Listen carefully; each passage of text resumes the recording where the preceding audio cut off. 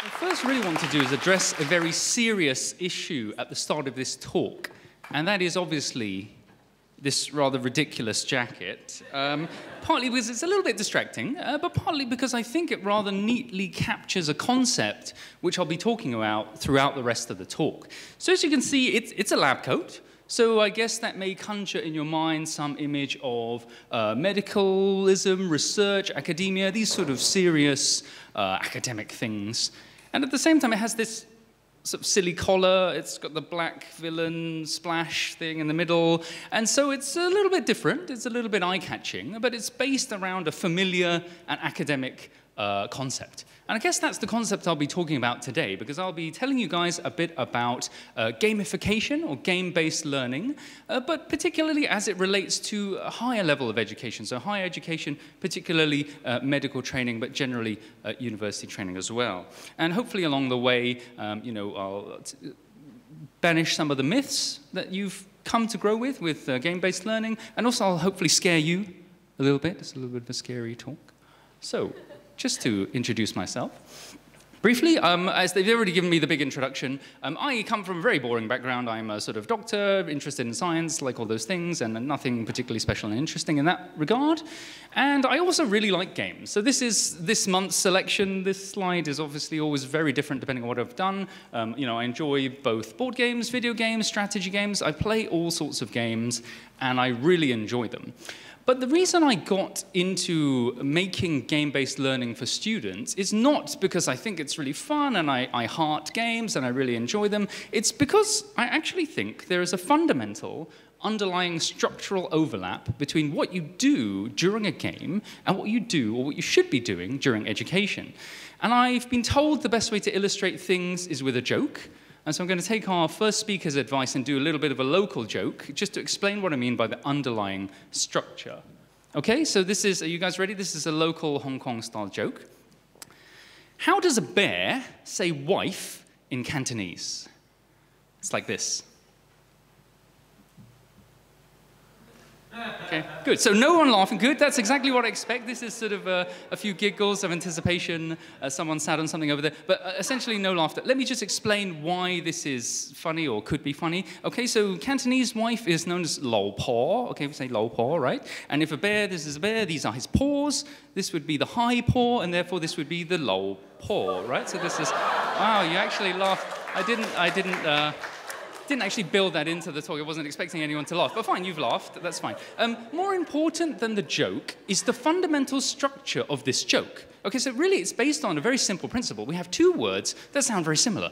It's low paw and low paw. And when you combine them in any kind of combination, you can create humor. And the important thing is this is a structure. So you can actually use this concept whenever there are two words that sound the same. And I do this all the time, much to the pain of my wife who's watching. I make jokes like this all the time because it's based on a single structure. This is very true of games too. So whenever you're playing a game, they may have a totally silly content. It may be about camel racing, space, football, strategy, whatever it is. The content's not so important. It's the fundamental mechanics which I think are most interesting. So I'm going to talk now about the fundamental mechanics of an escape room. Now, has any of you guys played an escape room before? A few of you guys? Yeah, also quite a few players around here. So essentially what it is you'll be locked in a room with a team of participants. And in order to escape the room, you'll have to solve a series of challenges. And this can involve finding clues and solving a puzzle that give you another clue. And then you eventually have to sort of escape doing all of these puzzles. And it's tremendous fun. And it's all very interesting. But when I first played an escape room, I looked at the underlying structure. And what I found is it's really fascinatingly similar to what I want to recreate in the classroom or in a lecture hall or in any form of education. So what you do is you run around solving these mental puzzles, you're thinking all the time, you're trying to recall information, you're looking for patterns in data, you're communicating ideas with your colleagues and debating and arguing and possibly hitting them, you're working under pressure, you're having some limited time period. It's very, very similar to an exam, it's very similar to studying. There's only one major difference, and that is it's junk data. So the problems that you solve have no meaning. It's sort of, I have 5 wires, that's red, blue, brown, black, orange, and if you line them up correctly, it gives you a number, and that number makes you open a code. So that sequence has no real meaning. It's just junk, and you just solve it. But in my work, I see these patterns all the time. And these are patterns of how the arterial system in the thorax is arranged. It's another similar pattern, but it just looks in a different way. And then the endings of drugs based on systematic functions of what they do. This is another pattern. So what I wanted to do is develop this concept and use core content rather than junk data to do a very similar thing. Now, I promised you it's going to be a bit of a scary talk. I've got 3 very scary slides for you. Here we go. Are you ready? This is the first one. Please don't read it. It's horrendously, I don't really intend you to read it. I just want to give you an idea of the content, how we develop the content. So with the escape room that we did, I focused on the cardiovascular system, and these are the various subtopics.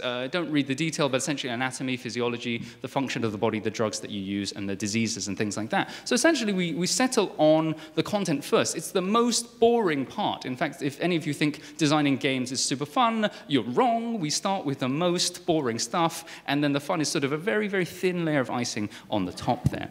So as you can see, we have these concepts, and then we build them into different challenges, recall challenges, data interpretation, pattern, and problem solving. This sounds all very theoretical, and I know it's Saturday morning in a university, so I'm going to scare you again with an even scarier slide. Are you ready? Ooh. Now, this is scary not because it's written in sort of red blood writing. It's scary because it's a list of all the drugs medical students will need to know for the cardiovascular system. So you need to know all the drugs, all the functions, what they do, and how they interact. Okay, so this is a scary list particularly for medical students, but anyone, you should be quite horrified by this list. So this is something that we developed to give you an example of one of the questions that we did. So we lined this up as a big poster at the back of the wall, and the question says, ABCD plus ARB of antihypertensives. Okay, I'm not going to give you a medical lecture, although that's slightly what I'm used to doing. I just want you guys to see what on earth you would do with that question. You're given that question, you've got this big thing. I'll give you a little bit of a clue. ABCD of antihypertensives, they're just classes of different drugs, okay, and they all have very particular endings. So here's the key to this puzzle. They all have familiar endings. And I'm going to tell you that the first one, A, it stands for ACE inhibitor, the ending is PRIL, PRIL. Okay, so that's a type of drug. Can anyone, I'm going to give you like a few seconds just to look at the list and see if there's any patterns emerging. I'll be honest with you, the students took ages for this, so I'm going to kind of skip ahead and just give you the live demonstration. So this is the solution to this particular puzzle. May I just demonstrate? Can you see with the prils, enalapril, captopril, lisinopril, perindopril, ramipril, benzopril, quinapril, and trandolapril, you can see they form a shape that looks a little bit like a 5 or an S. Okay, so that's one of the types of drugs. We then have the other types, like the beta blockers, which would be B, and you can see they're forming a line there. C would be the calcium channel blockers, and they form an X. D would be diuretics, they form a T and a Y. So this is what you get. So this is 60. So the answer to this puzzle is 60, and you need to enter it into a device, and it gets you the next clue.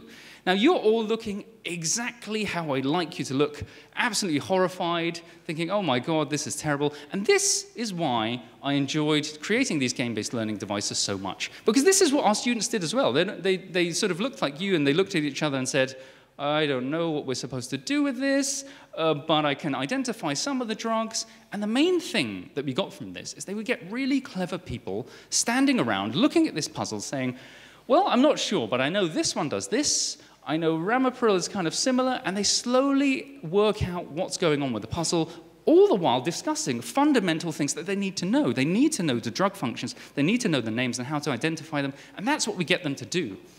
And the most beautiful thing is if someone were to give me this list on a piece of paper, I would never treat it in that way. I'd never sit there going, oh, I really need to know this. Hey, do you know this? Is it going to be like this? Can I ask you a question? Can we debate this? You'd never really get that. So this is really what we tried to recreate in the escape room. This is one example of the puzzles that we try to get to stimulate the students' thinking. Now, this, again, is the third horrific slide. Really, just to give you an idea, that's one of the 7 puzzles that we created, and we used a number of kind of interesting tools and devices to create different puzzles based on the different curricular materials. So we'd use ultraviolet light to hide things. We'd use real torso models and things like that. So from the academic design to the creative design, so really once the puzzles are set, and that took 95% of the work, we get to have a little bit of fun. Okay, so we had a little bit of theoretical design. I think the picture kind of looks a little bit like me, and he's done quite a good job with that. Again, if I may draw your attention, please, to the wordplay, all your escape. Yeah, it's good. That's not my joke. That was the artist joke. And so we created a theme. I think as Marvel and DC Comics have shown us, you can have any sort of silly storyline as long as people come. It's fine. So this was, I think, a crazy professor kidnaps students, locks them in the lab for some reason, and then makes them escape again for some reason. So that was the story.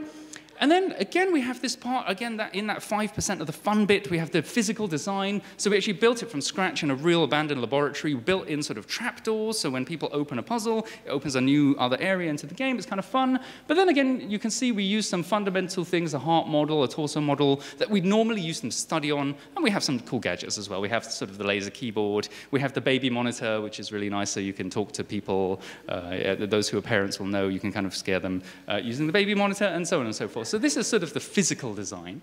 And we were very lucky to sort of be covered in the press.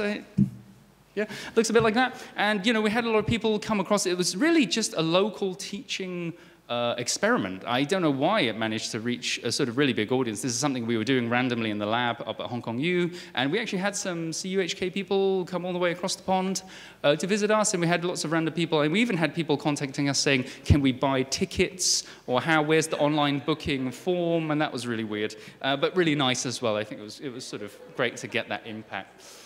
Just a few of the metrics, you know, we had about 220 participants scared their way through. We had some funding from the Hong Kong University, and I was delighted to see the average completion time was 56 minutes, and we set them an hour to do this. Now, this is delightful for me because it means we've calibrated the difficulty almost just nicely, because if they're finishing in 20 minutes, you know, there'll be a lot of blaming and a lot of upsetness, and if none of them finish, it'll be terrible as well.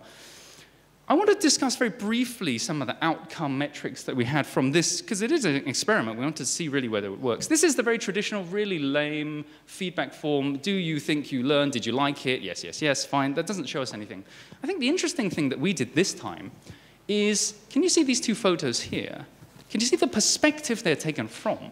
So actually what we did is we strapped a GoPro camera to our student's chest.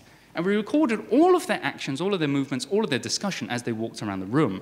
And then we plugged this video data into some pretty sophisticated qualitative analysis software known as NVivo. And what we can do with all of this video data is actually we can build up a decision tree at every single junction for the students. So if you imagine what that shows you about a student, unlike an exam, in an exam you get it right or wrong and that's it. But in this kind of setup, we can see, okay, how many people get it right, basic metric, and then we can see what happens when they fail, what happens when they get it wrong. And this is a safe environment, you know, for medical people. We don't like them to fail in the hospital, but in the classroom, it's great. So we can see, okay, I failed, so I'm going to discuss another valve, I'm going to bring in an idea, I'm going to consult, I'm going to reframe the question, and some of them, and happily very few, would resort to sort of random guessing and fiddling with the lock and things like that. A few, but not very many. So this is kind of one of the key outcome measures that we found from our game, is really we can map the brain process, the decision-making process of our students as they undergo challenges, and in a sense, see a little bit into their own minds. So there are two myths about game-based learning that I sort of want to finish on. This is the one of two which really annoys me. As a game-based learning enthusiast, a lot of people come up to me and say, you're the guy, you make learning easier. No, that's really definitely not what I do. And I think it's really important that I should emphasize why that's the case. Learning is not about sort of sitting there having fun, relaxing at the spa, pina colada, putting your feet up. It's actually about effortful, deliberate process of learning. And so when people say, oh, it's a game, so it must be fun, so it must be very easy, I think that's totally the opposite of what we're doing. If you ever come to one of my classes, you'll be worked out hard. I mean, if your brain could sweat, which you can't, you would be sweating extremely hard, because we're going to sit you there and we're going to work you out hard for the whole hour. The beauty of game-based learning is not that it's easy, it's that you get people to do it themselves. These people do the hard work themselves. You don't have to sit there and say, hey, do some work. They will do it automatically. So that is the beauty of it, but it's not about making things easier in some way. You know, we're actually going to work you out really hard. And that's what I think should be a fundamental principle of game-based learning. And the second thing, this is another thing. A lot of people come up to me and say, well, it's a game, so it automatically is fun. Game equals fun. Ding. And I really dislike that. And that's just because I play loads of games. And they are some terrible, I mean, honestly, there are some terrible games out there. There are also some wonderful games and some medium games. But I think this concept that a game is always intrinsically good is just not true. There are terrible game designers. There are people who just have no idea what they're doing. There are people who don't like games but think it's a good idea and then do it. So there's a real spectrum of games out there. And I think this second thing, that games are always fun, always better than a lecture. I'm aware this ironic, I'm kind of doing a lecture now, but you know, it's, there's certainly this thing about games that not always fun. It depends a lot on a lot of moving parts, and I think people need to pay attention to the detail and not just the fact that it's a game. So I suppose in conclusion then, when I think about gamification for higher education and where we can go with this, I think the one take-home message I have for you is really looking at the structure. I don't come at you from an angle of fun and inspiration and wonderful. I have a really boring take.